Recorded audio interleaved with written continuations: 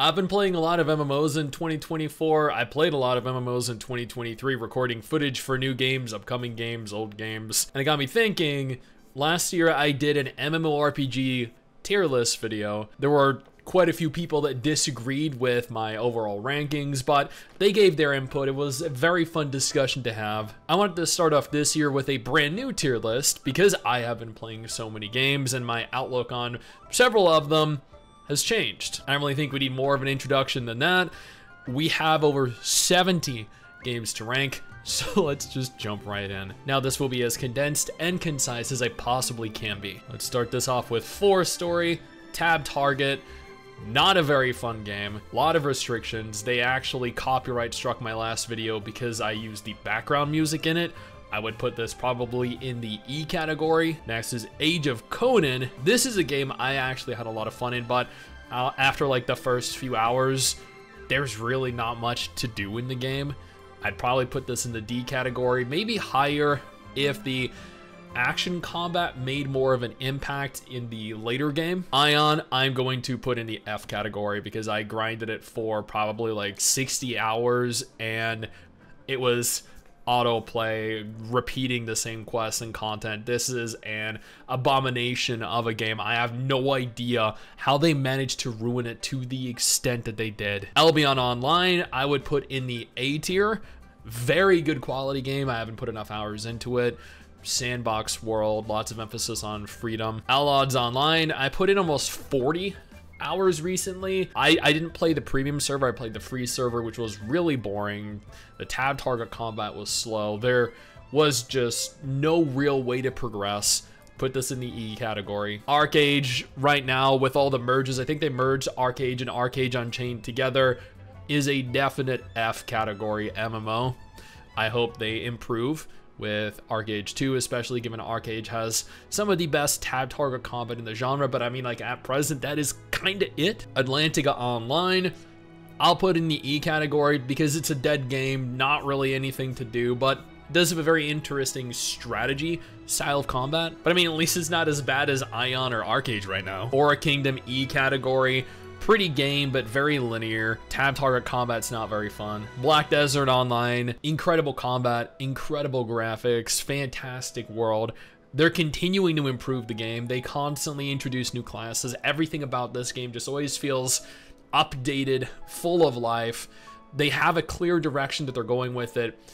And this is an easy SS category. Blade and Soul is probably an E category MMO. Fantastic combat, beautiful graphics, decent story, but ruined by everything else. The constant removal of everything, the egregious pay to win, the focus on Blade and Soul Neo Classic now. Horrible game in its current form. Bless Unleashed I think is an NFT game now. Yeah, it was not a horrible game. I probably would have put this in the C category before, but now it's an immediate F category game. Champions Online is a D category game. Decent tab target combat, a lot of customization, decent world to explore. Closers Online, E category, dead game. Pretty much no updates, no player base. Fun, horizontal, side-scrolling combat system and world. DC Universe Online. I've always ranked DC Universe Online above Champions Online because I like the story present in DC Universe, plus it has a lot of the characters, the heroes, and the villains that I like. Dekaron, oh man, this is an old one. This is a very old, very pay-to-win, very slow tab target MMO. This is probably an E category game. Dragon Nest is I think even now, is probably a C-list game because still has very good combat, still has a lot of things to do. There's a semi-active community, which is very weird given a game like Dragon Nest, like 15 years later, maintains a semblance of community, but other games that were released less than a decade ago don't, and have shut down. Dragon Nest 2 is an autoplay, pay-to-win bullshit mobile game that is an immediate F, probably one of the worst games in this list, but not the worst. Dungeon Fighter Online, I feel, is an A tier game. It's a hub MMO, fantastic action combat, very beautiful, like, sprite graphical style. It looks really good and plays very well. Dungeons and Dragons Online is probably a C tier game. I feel like it has the potential to be a lot of fun, but there's just no one to play the game with. Eden Eternal is a D tier game, especially with what has been done with it recently. Good graphical style, decent combat system, fun world to explore. Elsword, I feel like is a better game than Eden Eternal. It's also kind of a horizontal side scroller for the most part. A lot better action, combat system, better graphics overall. EVE Online, like, I'm gonna place that in the D category just because I was never smart or patient enough to really learn the game. I know everyone else that actually plays it loves it, and I love the complexity and I love the freedom that the game gives you. EverQuest is a C tier quality game. I know I'm gonna upset some people with this one. Sticks, how could you rate EverQuest C category? What is wrong with you? It's just, I didn't grow up with it, and presently it feels kind of old. I would rank EverQuest 2 pretty much the same, and I can already see the Hive leader now. Like, I can't believe I'm friends with that guy. Fiesta Online, E category game, not at all fun. Probably one of the worst anime MMOs in this entire list. Florensia Online, never mind. Florensia Online is an F quality game. It's worse than Fiesta Online, especially because of the mass increase in difficulty that kind of just ramps up incredibly fast, and with no one around to help you, like, there's no way to overcome the difficulty. FlyFF, I would rate, especially with FlyFF Universe, a C tier anime MMO because it's still very fun, very nostalgic, packed with players, lots to do. Granado Espada is an E category MMO. It is also kind of like a tactical, kind of like a strategy MMO, absolutely gorgeous, like French setting. No other game replicated what Granado Espada did. Grand Fantasia, I would rank roughly equivalent to Eden Eternal. Very similar game, but that's because it's done by the same developer. I think it was like X Legend or X Seed, one of the two. Now, Guild Wars 2, before I would have rated an S category MMO, but with the 2 recent expansions and the increase in content cadence, I feel like Guild Wars 2 has upgraded to an SS tier MMO. They've spent like 5 years with little in the way of new content outside of like singular episodes that weren't the quality, the size, or scale of an expansion. But now that they've released 2 expansions in the span of like 2 or 3 years, I feel like players are much happier and the game is much healthier. Kritika is, in its current form, an F tier MMO. It has been rebooted 5 times by now, one of which was, I think, an NFT game. Like, if you can't succeed the first time or the second time or the third time or the 4th time, the 5th time is probably not gonna work either. Lineage 2 was a very fun game in the past, but is not necessarily the best game anymore. I know a lot of you understand what I mean. Very fun game, very difficult game, very complex game, but also semi-pay-to-win game, but still better than a lot of its competition. Lord of the Rings Online, I would probably place in the C category. I'd place it in B if I found it to be more fun, but it just felt so slow. And that kind of, I don't know, that lack of speed just kind of left me feeling a little bored sometimes. Lost Ark is a definite, I feel like it falls between A and B, but I'm gonna place it in A tier because I love the combat, I love the graphical style, I love the story present. Even if Amazon did gut it to an extent. Mabinogi, I would also put in the A tier because it is by far the most unique MMO pretty much ever. It's a social MMO. You can get a job. You can age up from a child to an adult. Rebirth has an interesting combat system, interesting world. There's such complexity and depth to this game that most players will never truly even understand or comprehend. MapleStory is also an A tier quality MMO. Very fun, very humorous storyline, fantastic graphics, very large world, always tons of things to do. Mirror 4, F tier quality. Man, I should have put a G tier quality because that's where this game would have been. Absolutely horrible, pay to win, play to earn as well. There's everything that is wrong with mobile MMOs is present in this PC game. Moonlight Blade Online, F tier quality game. That's exactly the same as Mirror 4, except you can't play to earn.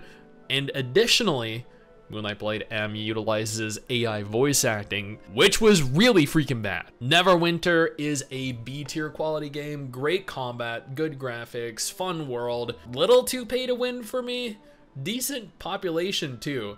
I feel like this is almost an A tier quality game, but there's just something about it that kind of holds it back. New World is an A tier quality game. It has improved exponentially since the last time I played it. I've been delving into it a little bit recently so I could do a dedicated video on it in 2024, and I am overall more impressed with it than I thought I was going to be. Path of Exile, I know what you guys are thinking. Sticks, Path of Exile isn't an MMO, but last year when I did my tier list video, people were like, Sticks, how come you didn't include Path of Exile in your video? Path of Exile is clearly an MMO. So I thought, you know what? For those of you that don't think it's an MMO, just completely disregard this. For those of you that do think it's an MMO, it is clearly an SS tier quality game. Easy. Perfect World, E quality game. I played it for probably 20 hours in the last few months, and oh my god, did they gut this game. It was already horrible and pay to win, but like, it is so much worse. Still not as bad as the games down in the F tier category though. Perfect New World is just as bad. No, it is actually worse than Perfect World. My wife, Mrs. Six, and I played like 40, 50 hours of the beta. Oh my god, was it a freaking nightmare. PSO2, very fun game. I would definitely put this in the B category. Beautiful anime game, very, very fun combat, fun world to explore. It is a hub MMO, great story. It's a very long story, lots to do. PSO2 New Genesis is like a much shorter, but also better looking and better playing game than PSO2. I feel like it's also in the same category. We're still slowly catching up to a point where there's enough content to do though. Ragnarok Online in its current form is a D tier category MMO. I put in a dozen or so hours in the last few months, and it's just like, I don't know, it's really boring. I can't put my finger on why that is. I don't remember it being as boring as it is and as dead as it is. Revelation Online is an E tier MMO. Not an F, an E tier. No, well, you know what? It's an F tier because once you make it to like level 40, you can't do anything by yourself. And unfortunately, there is literally no one that plays the game. Revelation M is equally as bad. This is like Moonlight Blade and Moonlight Blade M. But Revelation M is an autoplay game, much like Moonlight Blade M, and also utilizes AI voice acting, but it's even worse than Moonlight Blade M because Revelation M shifts between like several different AI voices for the same character. It is horrible, and I have a video coming on that showcasing it in detail soon. Riders of Icarus is, I think, an NFT game now. It's actually horseshit. Rift is, I feel like Rift has always been the same game. Like, literally, it hasn't gotten any better or worse in, like, the last freaking decade. RuneScape has always been a fun but very slow game. And I know I'm gonna upset, like, Callum and Josh and a few other content creators by putting this here. But I just never, like, it has always been fun, but I just never really enjoyed it as much as some others. But that's okay, because there are different kinds of gamers out there with different likes and dislikes, and that is good. Secret World Legends is an S tier quality game. I don't care what anyone says. The Secret World was an SS tier quality game, but the newer version, Secret World Legends, is an S tier quality game. One of the best stories you'll ever encounter in an MMO. Decent combat, decent graphics, decent world. Everything about this game is a lot of fun. There's just no one left that plays it, and that's very sad. Silkroad Online, oh my god, like one of the most pay-to-win MMOs to have ever existed. In its current form, I tried it out recently, and there's like no one that plays it. It's so slow. I don't know, it feels horrible now. Skyforge is an E tier category, much like Silkroad Online. I played Skyforge, absolutely dead. Fantastic combat, really good graphics, but I mean, outside of that, it is just so gated in single player, and the single player isn't even fun. SoulWorker, I played with Mrs. Sticks recently, and we actually did a video on it just last month. I'd probably put this in the D category. I used to have it in like A or S, but it has fallen quite significantly for me, especially with the catch-up mechanics, how they kind of just like throw you into endgame and give you like legendary gear, and you're just expected to know how your character plays and what everything is and does. Star Trek Online I would put in the C-list category. It was fun when I played it. There was a lot to it though, and I think it was kind of overwhelming as a game. Star Wars The Old Republic, definitely an S-tier quality game. Mrs. Sticks and I, again, recently started playing this because this is one of our favorite MMOs of all time. Great story, fun world, lots of content. I've always hated the combat though. I really do. Like, if I were basing this off of combat, this would be like an E-tier quality game, but I'm not. I'm basing it off of a number of different things.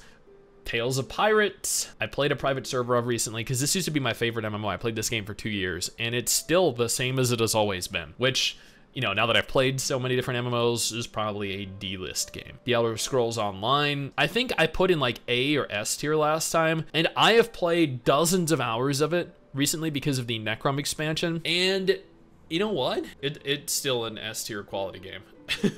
I've always hated the combat, the animation canceling and everything in this game, and that really continues to inhibit how much I can potentially enjoy it. Tower Fantasy, I feel like, was always a decent quality game, and 3.0 and subsequent 3.x patches have continued to, for the most part, improve the game. From what I've heard, 3.6 did horribly for players and everyone seemed to have hated it, but I still feel in terms of anime MMOs, it is one of the best out there.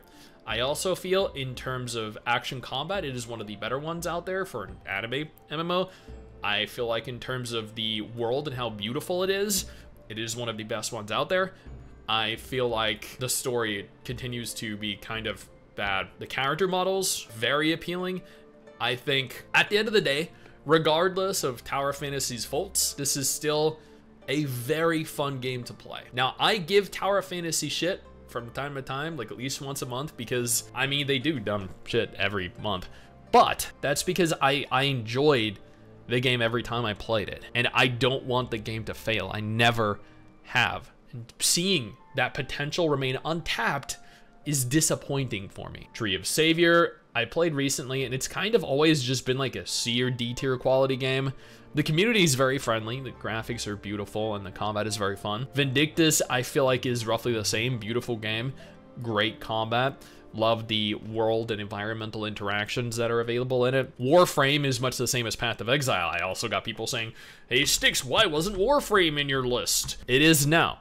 If you don't think it's an MMO, absolutely no problem, just disregard this. But if you do, then you'll like to know that I feel like it's an SS category MMO. Waven is an MMO I played recently that was actually very fun. Strategy game, anime aesthetic. I'd probably put this in the C-list category, maybe a B-list, but I don't like the fact that they kind of promote like a sense of solo play as much as they do. Wizard 101, I've never really enjoyed.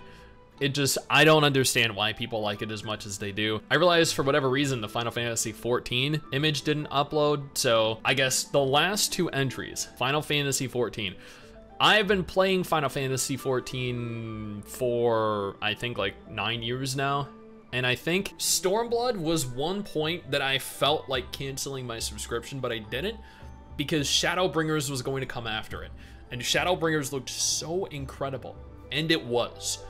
And I let my subscription stay for both Stormblood and Shadowbringers, and then Endwalker came and gave me the same feeling I had with Stormblood. I was disappointed. I might be the only one that didn't like Endwalker. Not that it was a bad expansion, I just don't think it was of the same caliber as Heavensward or as Shadowbringers. But that being said, I still feel like Final Fantasy XIV is an SS tier quality MMO. I also feel like World of Warcraft is too, because World of Warcraft continues to be, especially after Dragonflight being as good as it was, one of, if not my favorite MMO. And that is my tier list of roughly 70 MMOs that I have played over the course of the last year. I don't know what your games, your list consists of. You're more than welcome to let me know down in the comments below. I would love to hear what your top favorite and least favorite MMOs are respectively, but this is my list of the best and the worst MMORPGs currently available in 2024. Again, I know that there are some that I missed, but that's just because I haven't played them. I cannot give any input on them. Now, if you're interested in MMOs coming this month, or just looking for something else to watch, go ahead and check out one of these two videos on screen right now.